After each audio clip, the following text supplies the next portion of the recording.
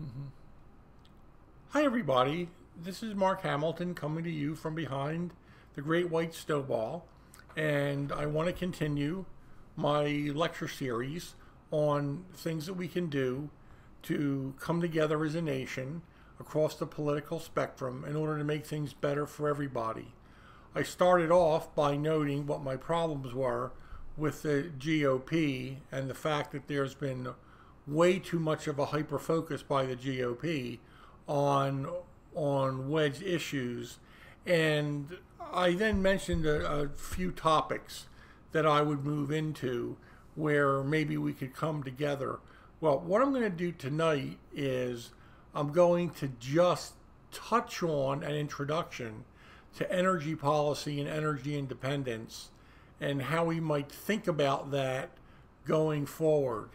I'm not going to cover in 7 minutes all of the possible ideas and solutions we may come up with, but I'd just like to get the ball rolling and get some commentary back and see what you folks out there think.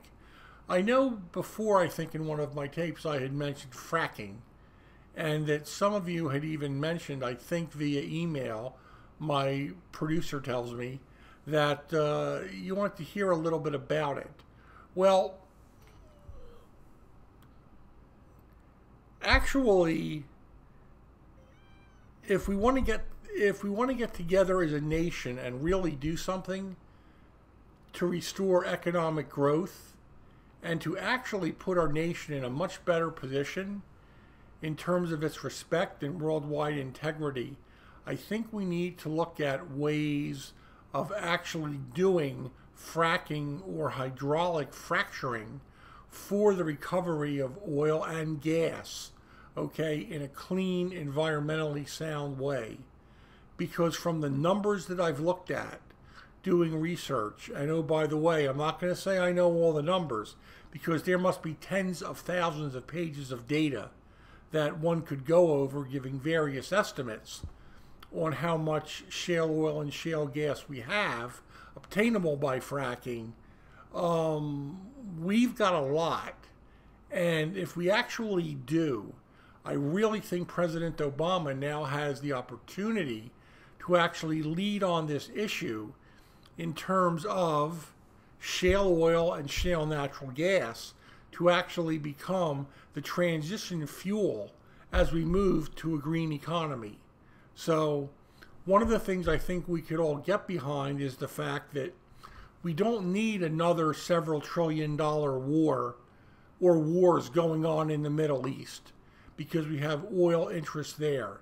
It would be really good if we could use what we have under the continental United States in order to give ourselves some independence. And we can probably do that using shale oil and shale natural gas, where we hydraulically fracture rock well below surface water. I mean, down way deep, and basically recover that so that we can basically have our own liquid fuels, especially for the transportation fleet. This would just decimate the geopolitical leverage that the dictators in the Middle East have over us, keep us out of a lot of wars, and actually allow us to focus on defense and have a much leaner and meaner defense posture. And I've just lost the picture to Sun Microsystems, and this is not going well tonight because I'm getting interrupted, but I'm going to keep going because I do want to get this out and I don't want to stop. Anyway, we'll fix this computer glitch going along. Nevertheless, the potential for the recovery of shale oil and shale natural gas is absolutely enormous. And at the prices that are being had in the open market, there's plenty of profit left over to do this in an environmentally sound and sustainable way. The benefits to the U.S. economy would be enormous.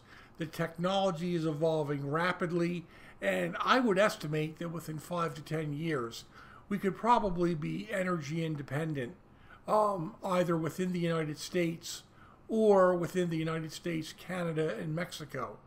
So what I would like to do is to really get the discussion started here and actually say, let's all get together and think about using this technology as a transition fuel as we move into the utilization of, say, solar, wind, hydro, geothermal, etc. Because that's going to take time, probably 30 to 50 years.